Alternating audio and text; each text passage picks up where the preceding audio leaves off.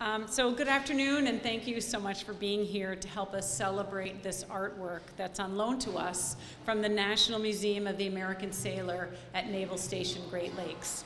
I'm joined by fellow members of the County Board, Vice Chair Cunningham, Member Roberts, Member Hunter, other countywide elected officials, judges, and some special guests who will also be speaking today.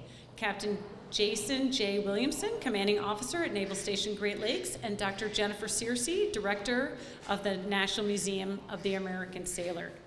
The loan of this painting really demonstrates the strong partnership between Lake County and Naval Station Great Lakes. For over 100 years, Lake County has been the home to Naval Station Great Lakes, and as many of us enjoy telling our friends and family from around the globe, every sailor who has been enlisted since the mid-1990s started their naval service right here in Lake County.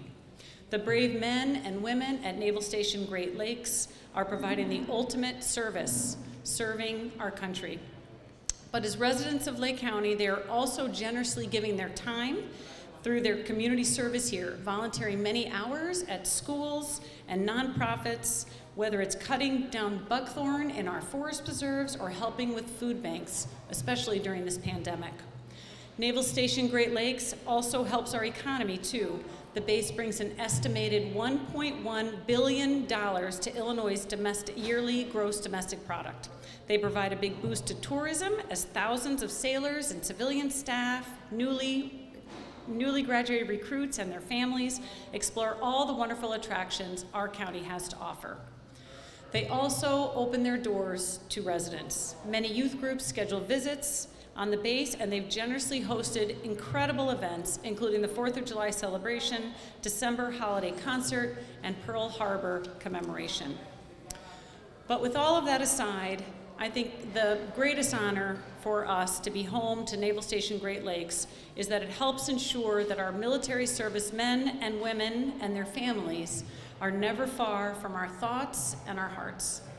At this time, when people are pulled in so many different directions, and when it feels like we couldn't be more busy, we must remember that there are people who are serving overseas in oftentimes dangerous situations, far from their own friends and family who are separated from them.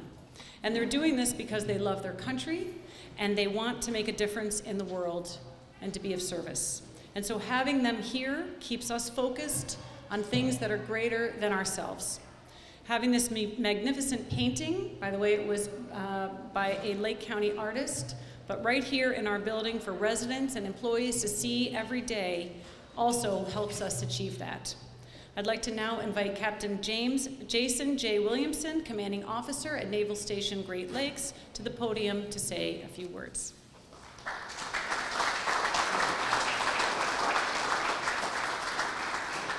Thank you very much for having us up here. This is the second time we've been here, and every time we're here, we meet someone new that is part of the Navy family or has been part of the Navy family. We have at least 3 former officers that served at Great Lakes, and I just happen to be the one that's there right now. But to the Navy League folks that are here, thank you for being part of this, because that's really what the museum does for us, and this is a representation of a lot of that heritage that we're very proud of at Naval Station Great Lakes, whether it's the history on every Friday as moms and dads and aunts and uncles and grandparents come and witness graduation.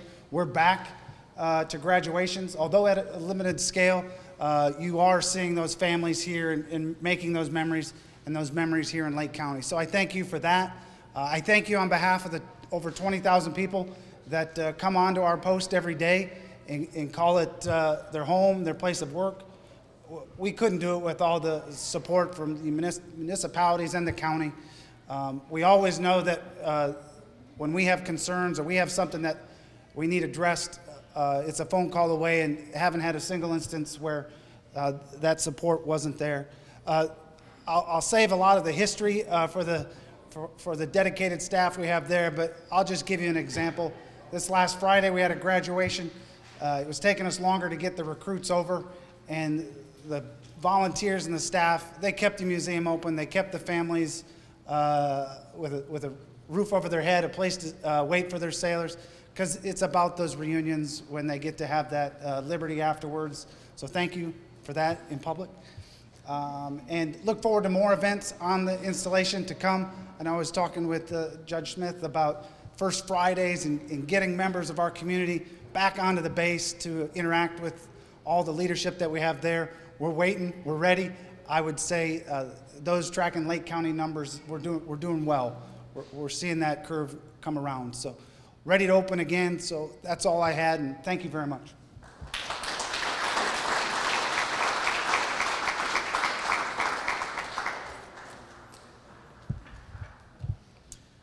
So first of all, thank you all for coming today to the unveiling of this mural called London Pool by the artist Buell Mullen. I'd also like to thank the Lake County government for supporting this loan. And I really want to extend my heartfelt gratitude to anyone who was involved with moving a 600-pound painting. It's quite large, as you can see. And also to our staff who've cared for this thing amazingly and have taken care of it. For those of you who work in this building or you come by on a regular basis, you're probably wondering yourself, what is this thing? Why is there a picture or a painting here of London in the lobby of this Lake County building?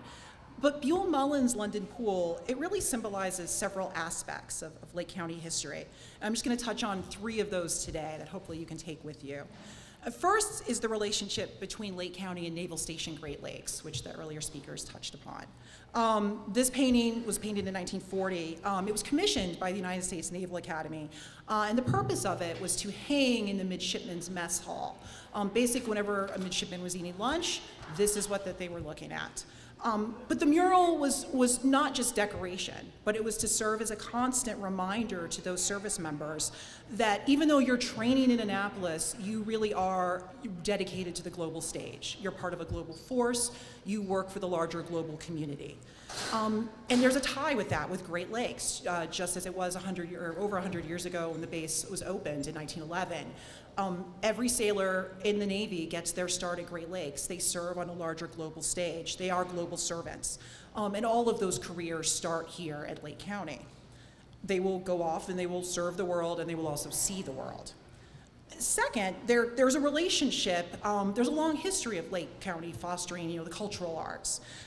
In particular, to talk a little bit about this artist of this painting, it was painted by a female artist named Frances Buell Mullen. You'll hear us talk, she's better known as Buell Mullen. Mullen was originally from Chicago, but she resided most of her life in Lake County. She was formally trained in Europe as a muralist, but at the same time, she never really let go of her Lake County ties. She lived most of her later life in Lake County, and she actually passed away in 1986 in Riverwoods. Throughout her career, Mullen, she exhibited at the Library of Congress. Her paintings were seen at the Art Institute. She actually served as a UN ambassador for UNESCO during the 1970s while she was living in Lake County.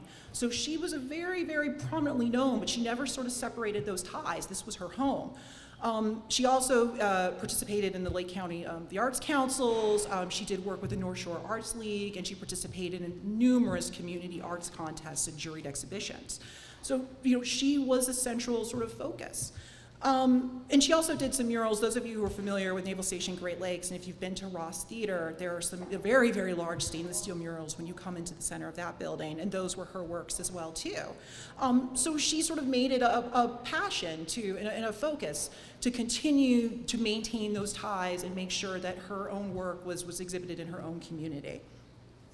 And finally, I think what's most interesting about this painting in Buell Mullen is there's a tie between Lake County scientific and technological advancement and the work that she did.